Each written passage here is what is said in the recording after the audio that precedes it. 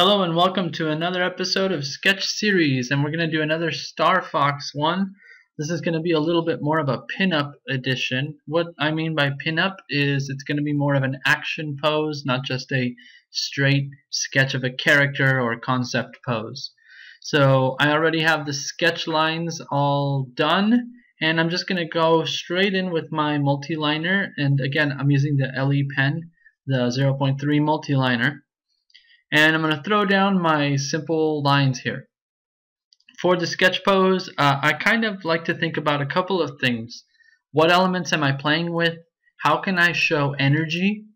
And how can I show emotion? So to show emotion, I use a lot of positioning. He's got a little bit of an arched back. His tail is erect. In other words, it's like a frightened animal. Its tail gets all poofy and big. He looks like he's jumping backwards. So a lot of that shows emotion, a little bit of fear, and the way he's holding his gun is a little bit more frantic than sharpshooter.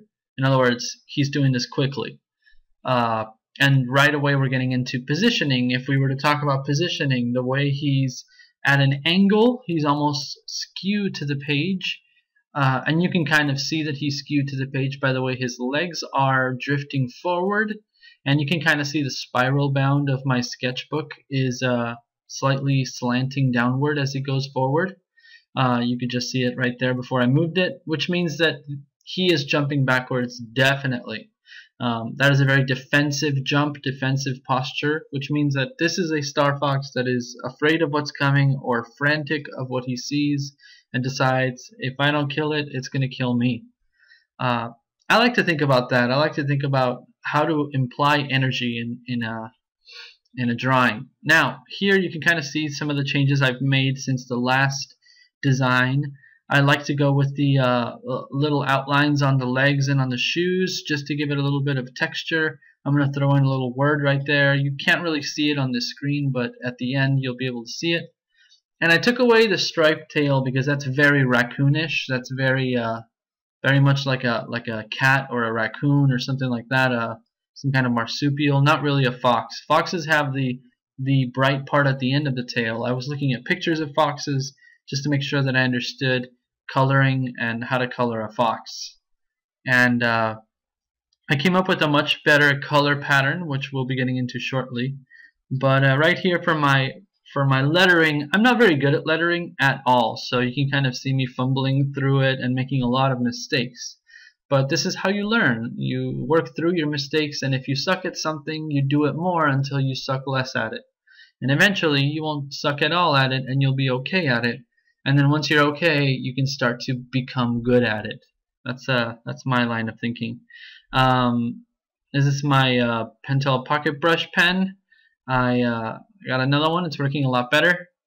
And you can kind of see me going around outlining some of the sharp parts. I kind of messed up on the nose, so I made it a little bit more pudgy to cover up my flub there. And yeah, it's a pretty straightforward drawing. It's nothing fancy, nothing too mind-blowing. It's just a pretty straight shot there. But what I'm going to add in a little while, once the coloring is finished, is some geometry and framing framing my character. I've been talking a lot with a couple of my friends who are big movie buffs. One of them actually makes short films, and they were talking a lot about framing and how you can really capture energy, you can capture emotion, you can capture all kinds of things with framing. So here I'm just coming in and making sure that my lines are clean and my thick lines are thick and the other ones are thin, so that I get that nice contrast and really show a lot of shadow, a lot of liveliness in my character that way.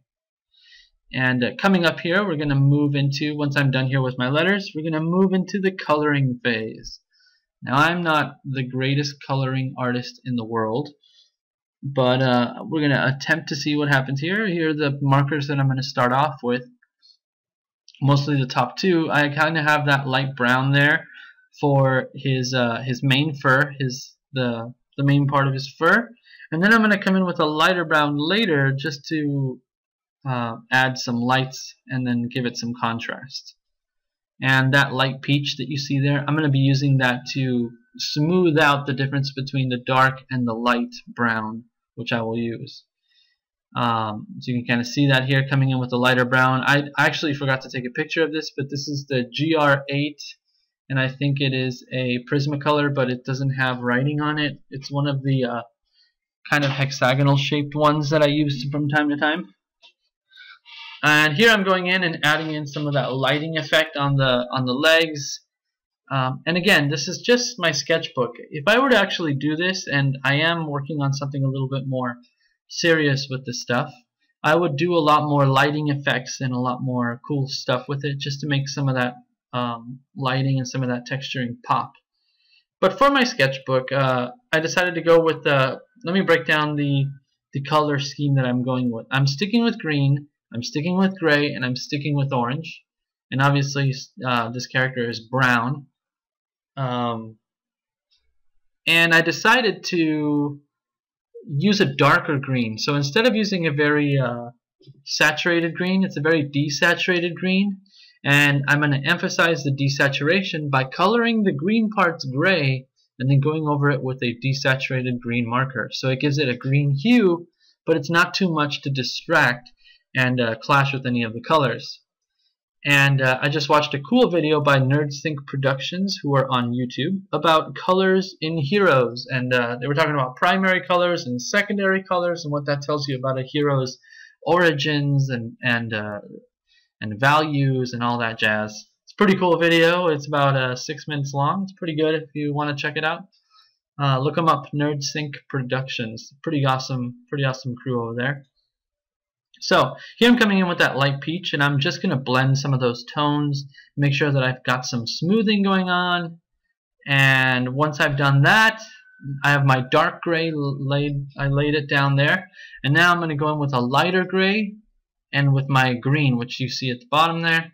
And I'm going to go in and, oh, I forgot to take an image of the green, didn't I? That's super embarrassing. But it's a Prismacolor, it's a dark green, and I think it's 40% or something like that. Here I'm coming in with the light gray, just to kind of fill that and give everything its shininess and its contrast. Now, one thing that I didn't really think about was the lighting. The reflective lighting should have been in the front where the gun is firing, because that's where the main source of light in this drawing is. You can assume that there's one behind him, but it would have been more consistent to draw the one in the front. Now, remember when I was talking about framing a little while ago? Well, here's my framing.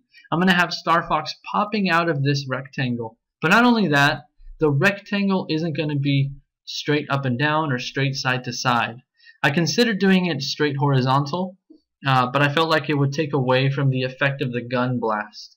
So I decided to do it skewed like that and really emphasize his direction of motion and his angle away from wherever the action is taking place. So it kind of lends a little bit more to storytelling and building the scene.